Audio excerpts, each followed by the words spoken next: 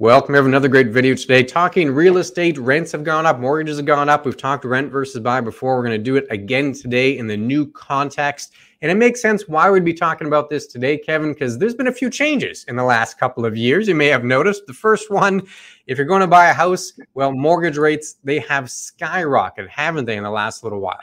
Yeah, I mean, the biggest factor that's come around in the last little while is inflation. Inflation through 2022 shot to the moon that we haven't seen in 40 years. So all of a sudden, how are you going to combat that? Well, you combat that by increasing interest rates. You increase interest rates, what follows? Mortgage rates increase. And the minute you increase mortgage rates, now all of a sudden we have something that we have to deal with. We've been in a historically low interest rate environment. You've had that 2-3%. Mortgages have never been really over 5 in the last couple of decades. So you've had that very big privilege that you've been able to get homes at a real cheap rate. Now, does it make more sense to have that, or should we be looking at rent? What is the comparison between the two, and how do these things go? But it does not just happen in a vacuum. Mortgage has gone up, like you just explained. Rent has also increased. This is from rentals.ca. This is the September 2023 report, and they ranked 35 cities in Canada based on how much. I took one bedroom. There's lots of data in rentals.ca. I just wanted a comparison. Said, all right, let's pick a one bedroom apartment across various cities. In Vancouver, Kevin, almost $3,000 a month for that one bedroom apartment. And that's a 13% increase from September of 2022. You can see the various other cities there. Saskatoon, they're the cheapest at about $1,000. Vancouver, the highest at about 3,000. Many Canadian cities in between. But the idea there is, on average, you've also seen a bump in rent. So it's not as if there's a one size fits all. Everyone should rent because mortgage rates went up. Unfortunately, mortgage rates went up and rents cost also went up. And you can see a bit of a pattern here, Kevin. Ontario, BC, they kind of dominate the top portion of that chart, don't they? Yes, they do. And I mean, that's basically the biggest factor that you take a look at. Where are the two largest cities? Vancouver and Toronto. And if you look at it, a lot of the stuff is around those areas. Langley, Surrey, Bury. Those are all basically suburbs of Vancouver. You look at Mississauga, you look at Brampton, you're looking at a variety of, again, bedroom communities around that Toronto area. Yeah. So if the one area is going up, the rest of it's doing it. And if we notice, the majority of those rents have gone up in almost every place. So again, it's not like it hasn't had an effect on it because of the interest rates that have gone up and the inflation. So that's where the comparisons have got to come in. Is it easier to do that rent, or is it easier, to buy the home even with the higher interest rates that we've had right now? That's the big scenario that we have to take a look at. Yeah, and we're going to tackle it from a couple of ways. We'll start off with some financial comparisons, some data, and then we'll get into some non-financial items as well. But first off, you can't just compare mortgage trend. I know it's easy because they both give you a monthly number. Say, hey, I'm paying $3,000 a month to rent, and the mortgage is only $3,100, but I get to own it.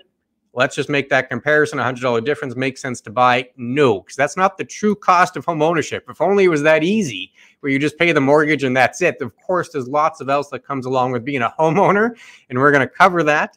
So let's look at some of the financial components here of the rent versus buy. What are the costs if you're a renter? Well, obviously you pay rent. You're going to need some kind of utilities. Utilities I'm using quite broadly here. Maybe you're paying for some electricity. Maybe you got a cell phone bill, whatever it is. But you lump that into utilities. Then you're going to have insurance.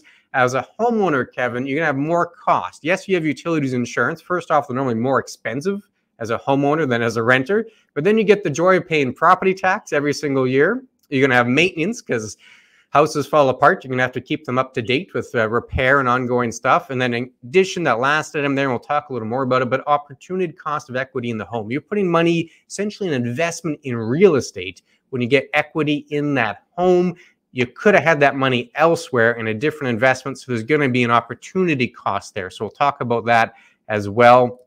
I should mention Ben Felix, PWL Capital. He has some great videos on this, and we're kind of leveraging that concept here with the 5% rule. But why don't you walk us through some of these pieces here, Kevin, starting with the privilege of paying property tax as a homeowner? Well, yeah, the 5% rule is something that, really most people don't consider. You've mentioned it in a nutshell. What they do is they compare what am I paying in a mortgage to what am I paying in rent? And that's the only thing that goes on. And of course, as we've mentioned right here, that's not reality. You have to include other things. Property tax, it's the ability that you're taxed because you own certain property. And this is basically money you have to throw away.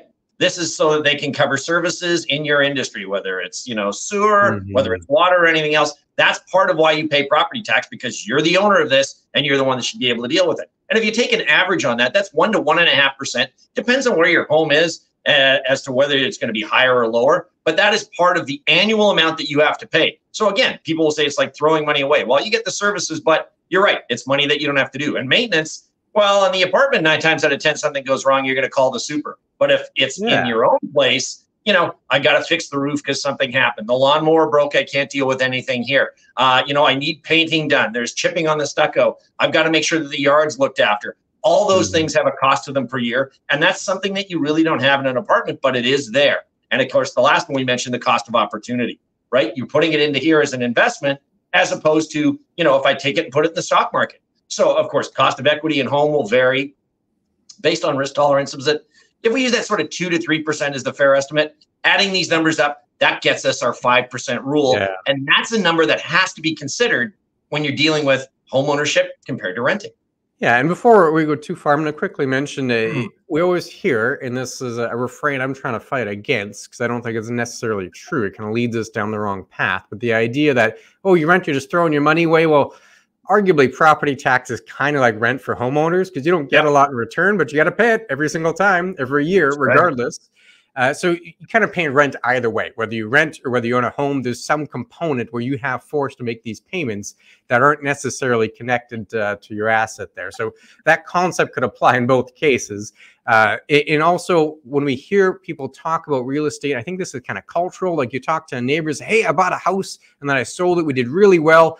They normally tell you about what they paid for it and then what they got when they sold it and nothing in between. But that in between is very important to whether or not you made money. If you bought a house 15 years ago for $100,000, you sold it today for $700,000, well, that's fantastic. But if you've paid $5,000 of property tax every single year for 15 years, and then you redid the kitchen, you added some siding, you bought a new lawnmower, well, you add in all those other costs. Well, maybe the gain isn't quite as large as you're making it seem with that story. And I get it. We're humans. We love stories. We love narratives. In fact, we have a whole video on how to kind of fight back against the noise and the narratives to stick to your overall plan. We'll link to that video. Just mentioning it here that it also applies to real estate. The idea that we kind of tell a story and we ignore some of those middle pieces. But back to the 5% rule, you explained it quite well there. A good example of that 5% rule in action. Let's say you had a $750,000 home. Well, you use the 5% rule. 5% of that is at $37,500 or roughly $3,125 a month. So we're trying to take in the extra cost here, the property tax, the maintenance, the cost of equity. And then you say, all right, if I could rent this place, equivalent house for $3,125 or less, well, then it'd make more sense to rent.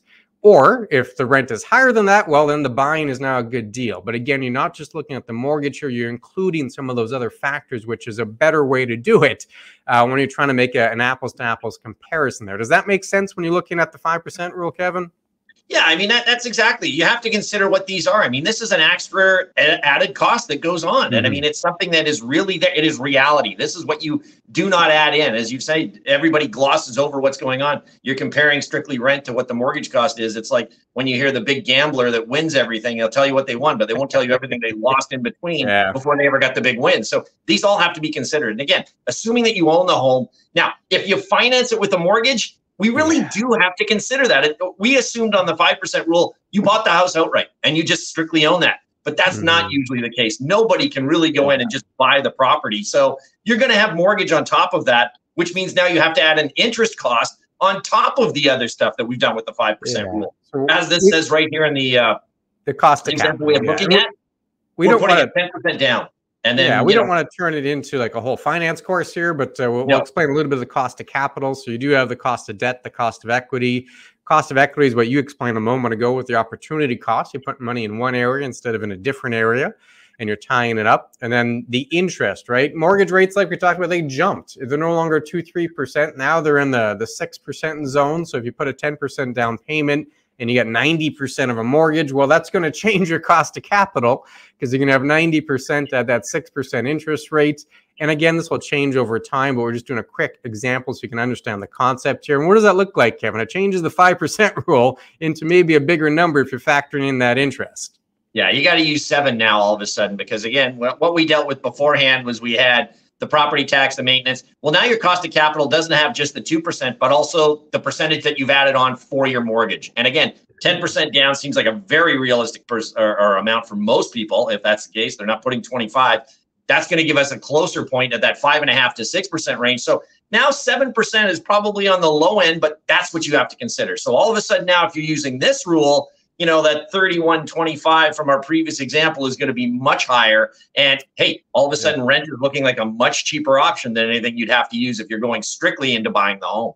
Yeah, and just as an aside there, we don't want to encourage folks, hey, we got a nitty every single little detail here of the financial piece. I think 5% is a good ballpark. It's a nice round number. It kind of explains the concept. You factor in some property tax, some other items. I think it's a nice rule to use, and Ben Felix talked about that in his videos as well. But then more importantly, it's not just about finances. More to life than math. There's some other factors you have to consider, lifestyle certainly being one of them.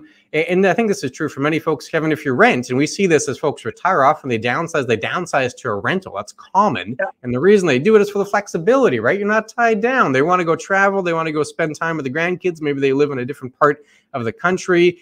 Well, if you own a home, it's a little harder to do all that. If you rent, you have a little more flexibility, right? Yeah, I mean, it becomes one of two things, right? I mean, maybe when you're growing up and you're raising the family and everything else, you want to be at home. This may be the thing that you want to do. So that's exactly the place you want to be. You're not going and doing a lot of traveling. You're spending the time here. You're raising the kids. You may have a large 2-bedroom or something along those lines. Whereas you get a little older, maybe you want that flexibility. And that's where the apartment comes in, right? I don't need that home anymore. I don't want the maintenance. I don't want to look after it, but the rent will allow me to do exactly what I want to do. And you get that just depending on lifestyle, as you mentioned beforehand. Those are huge factors in deciding whether home or rent becomes bigger for you. It's what you want to do with your life as you go forward. And, you know, it used to be that everybody had to have a home. Nowadays, you got a lot of the younger version that just, you know what, I don't want to have that maintenance. I don't want to look after it. I want to live my life doing this. That may be the option that they have to take a look at. Yeah. And a quick reminder, if you have questions, we get questions of this nature all the time. We're happy to take them. Go to chatwithclintonkevin.com, fill in the form, comes right to us, and we'll be more than happy to get back to you and address the question. Continuing the non-financial aspects, talk lifestyle, talk flexibility related to that would be the commute. Maybe not so much if you're able to work from home nowadays, but if you lived in a big city, often, if you want to afford a place, you can't live in the urban center. You end up getting a place that's a little further out of town, which means you're doing that commute back and forth. That's a lifestyle factor. That can be a big headache. And maybe if you can rent closer to your job, you save that commute. That's certainly something to keep in mind. Another non-financial item, but kind of related to that, is this whole concept of forced savings, right? Our prior analogy there, Kevin, has said, well, rent versus buy, the financial piece, you got to take property tax, maintenance. But if you're saving that money as a renter, we're assuming you're investing it, right? You're taking that savings and you're putting it somewhere else. If you just spend it, you're not really getting any of the benefits of being a renter. So buying the house kind of locks you in to that real estate investment, right? Yeah, and I mean, that's the biggest factor, right? I mean, let's point facts at the end of the day. People always said, well, I don't ever want to rent because all I'm doing is throwing my money away. I never have to worry about it. And again, I mean, reality being, if you're not putting any savings away, you're doing it that way. And at the end of the time frame, you don't have an asset, whereas the home will always give you that asset. Sort of like leasing a car compared to owning it. You always have something there that you can hold on to. But if you're putting the money away using that opportunity cost that the house would have had, all of a sudden now maybe you've built up something. So, you know, the apartment rent is not as big a deal anymore. It's sort of like it's a lifestyle choice that you want to do, and that forced savings that's going in. So that's where another comparison is. I mean, if I'm buying the house, yeah, I'm forced to save. I'm buying that house. I'm paying that mortgage down. This is something I get concrete at it. If you're not doing it on the other side, then again, not a wash. You have to make sure that, as we've mentioned in the beginning, mortgage and rent are not the same thing, and it's not an equal comparison all the time. No, and it's behavioral here. That's kind of the point, is when you have that mortgage, it forces you to put the money aside. You need to pay for the house.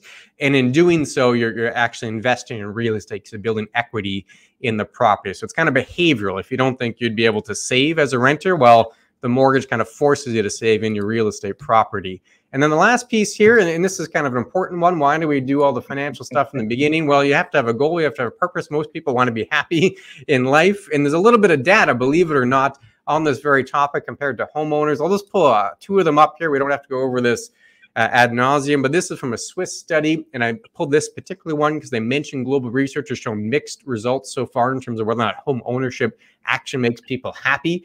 And then their specific findings is that there's really no or even negative evidence that it has any kind of contribution to happiness. Other factors, and this isn't really a surprise, like the financial status of the household, health, age, the strength of your partnership, they have a bigger impact on your happiness than whether or not you're a homeowner. And I mentioned that because I know in Canada, we kind of get tied up. It's like a cultural rite of passage. You own a house, you become a homeowner. it doesn't actually make you any happier according to the data. And one last one here, Kevin, and I think this one would make a lot of sense for folks. This comes from a book, from Happy Money, The Science of Smarter Spending by Elizabeth Dunn and Michael Norton. There's a bigger connection between debt and unhappiness than there is between money and happiness. Does that make sense? Yeah, I mean, basically, you know, that's the key factor. We hear it all the time today is, you know, Canada's increasing in debt. And of course, people are not happy with it. They're trying to live off credit cards. It puts you in a really sad state. So, I mean, if you've got that mortgage payment that's higher, that could have a real big detriment on you. And again, I mean, the home ownership thing is pretty simple. I mean, you get it sort of like retirement, that euphoria because I bought the home. But all of a sudden when it sets in, it's, oh my gosh, this is a payment I have to have and everything. Do I really need all this? You're seeing friends doing this and this, but you can't because you got to get that payment. So yeah, I mean, home ownership has its ability for great quality, but by the same token, not having that big payment, not having that debt is a huge factor going forward. It certainly is. Certainly is. We covered lots in this video. We talked quite a bit about real estate. We also have another video about how to hedge inflation. We talked about real estate in that one too. So if you like this one, you'll certainly love that one. Take care, everyone. We'll be back again soon. Take care.